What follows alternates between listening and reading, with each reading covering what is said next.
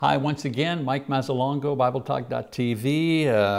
Welcome to lesson number 2 in our series, How to Love Someone That You Hate. And the title of this lesson is God's Strategy. God's Strategy. Well, last time, in our last lesson, I asked you to visualize 3 people or institutions, if that's the case, that you couldn't stand, you know, the individuals that you had trouble with, who had hurt your feelings or whatever it was. I asked you to not put their names down, but to, on your list, 1, 2, 3, to give some details as to you know, why you felt this way about this individual, or what happened to cause this, this hatred or this dislike that you have for this person. Let's see. Now, most people listed the things or the reasons why you couldn't stand that individual next to the number, right? I asked you to give some details. What happened? What was the cause of the separation between you and perhaps a friend or your spouse or a family member or whatever it was? You also sat in groups sharing the various problems or issues that you had with these people in an effort to learn how to share our burden, to break the ice, to get to know the people in your small group. This week, I want you again to visualize these people, and this time your biggie. Remember I said you have 3, but usually there's one individual, one situation that really is causing you a lot of heartburn, a lot of ache. This week we're going to look at that one. And once you've done that, once you've kind of imagined who that person is, I want you to understand that this person is not the problem. This person is not the problem. Your enemy or that person that you can't stand is not the problem, and neither are you the problem or your feelings the problems. Now, these are not the core of the problem.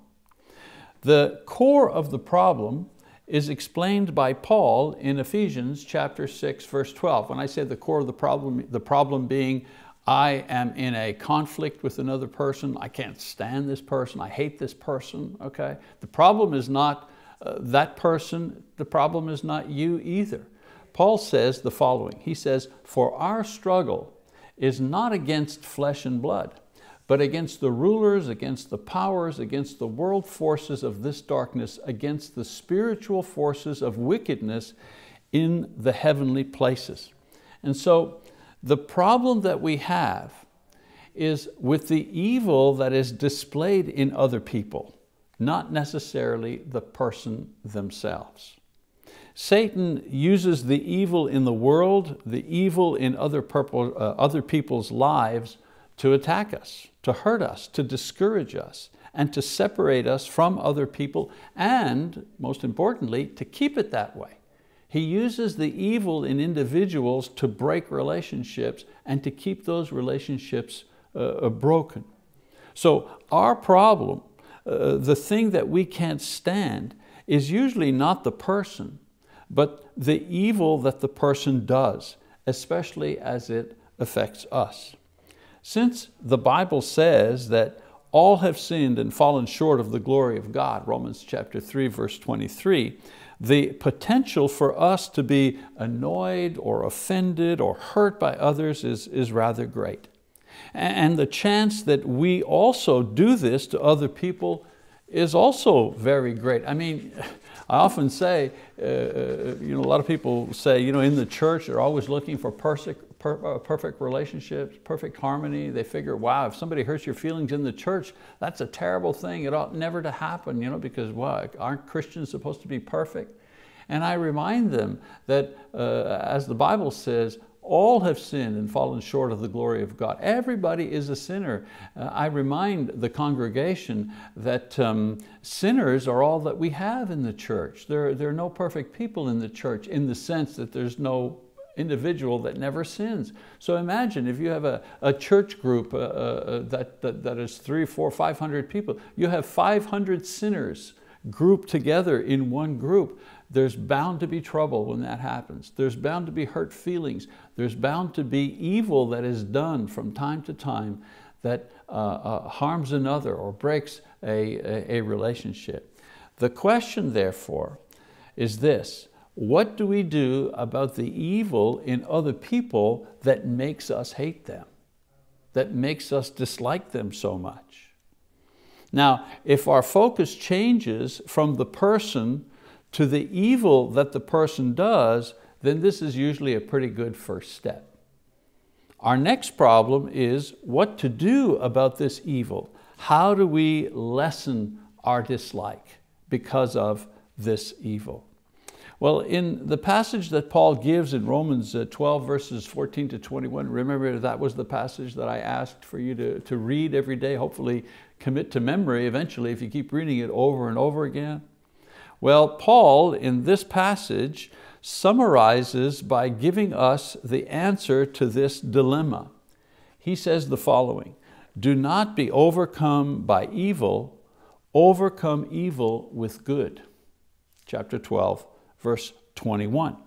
And so much of this small group course that we're doing here is based on this premise, that dealing with people that we can't stand or hate requires us to overcome the evil in them that creates this animosity, that creates this separation. Now, most counseling that a person will receive when it comes to dealing with someone that we can't stand, most secular counseling, will help us use two strategies. Either the fight strategy, how to fight the person with tactics that will overpower them or neutralize them or punish them, or the flight, fight or flight, the flight strategy. If we don't wish to fight, then we're taught how to run away, how to find shelter, how to purge that person and the hurt out of our minds and consequently out of our lives. Of course, that doesn't really work, does it? They're always there, right? I tell people who are going through a divorce, they think divorce is the easy way. I'll get them out of my life and that's it. And I remind them, well, you may divorce them legally, you're separated from them through the divorce, but they're never really out of your life. You may be out of the marriage, but they're not out of your life, okay? So people we can't stand always have a way of being in our life in one way or another. God, on the other hand, so you have the fight and flight strategy. God, on the other hand, offers us a third way, and it is called aggressive good. We don't fight evil with evil, nor do we run away from it. Rather, we overcome evil with good. Now, to overcome means to win. God wants us to win over evil with good. This is the victory that we as Christians are looking for. The strategy works better than fight or flight for two reasons. Number one, good is more powerful than evil. John says in his epistle, 1 John chapter 4, verse 4, you are from God, little children, and have overcome them, because greater is He who is in you than he who is in the world. Now, because we are sinners, it is always tempting to return evil for evil. And because we are weak, it is tempting to run away from evil. Returning good for evil is superior because goodness essentially is more powerful, has more ability to impact and change than evil. When you return good for evil, you prove who is the stronger and better person. And then number two, God's strategy is superior because we want to destroy evil, not create more of it. You see, doing evil puts you on the wrong side of God, and it joins you to the forces of Satan, no matter what the provocation. Even if you lose the battle by returning good for evil, the war against evil is strengthened because by your sacrifice in one area with one person, you are reducing the overall amount of evil in the world. And this is good. So sometimes you lose the battle, but you win the war. You're contributing to winning the war. between good and evil. Okay, so that's our lesson portion of this series. If you haven't already done so, I encourage you to break into your small discussion groups, and I'm going to give you some discussion questions now that you can use to continue your discussion on this topic. And usually the way that folks do this is you will read one of the questions that you'll see on the screen. You can pause that and then take the time that you need for your groups to discuss that question. When you're ready, when all the people are ready to continue, just hit the play button and the next question will appear, and so on and so forth. There are 4 discussion questions. All right, we'll see you next time. Question number 1. What strategy do you normally use with those you cannot stand? Fight or flight? Explain. Question number 2. How is overcoming evil with good an aggressive action rather than a passive action? Question number 3. Describe a situation in the world or in the church where overcoming evil with good could be applied to solve a conflict. Question number 4. Describe a situation in your life where this has been or should be done to resolve a conflict.